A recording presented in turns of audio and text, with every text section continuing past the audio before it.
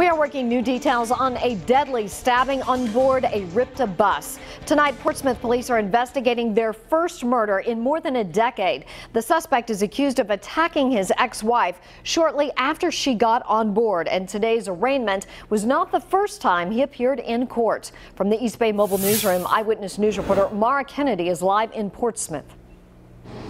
Well, it was a quick court appearance today for 46-year-old Christopher James, hours after police say he stabbed his ex-wife, identified as 46-year-old Terry Chiodo. He's charged with murder. 46-year-old Christopher James enters a Newport courtroom dressed in a white jumpsuit and handcuffs. Wednesday, he's charged with murder. The arraignment comes hours after police say he stabbed his ex-wife, identified as 46-year-old Terry Chiodo, in Portsmouth on a RIPTA bus. We later found out that she was deceased at the hospital based on the trauma to her chest from Mr. James. Portsmouth police say James used a 12-inch knife to stab his ex-wife. It happened on Route 60 bus that travels from Providence to Newport and back.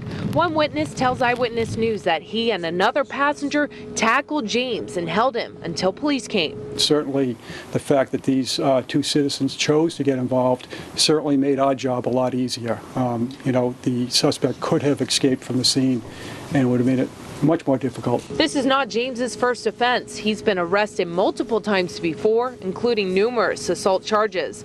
Wednesday, the judge did not grant him bail. James's next court appearance is March 12th, and tonight RIPTA officials tell me that Route 60 bus is back up and running. Reporting live with the East Bay Mobile Newsroom, Mara Kennedy, Eyewitness News.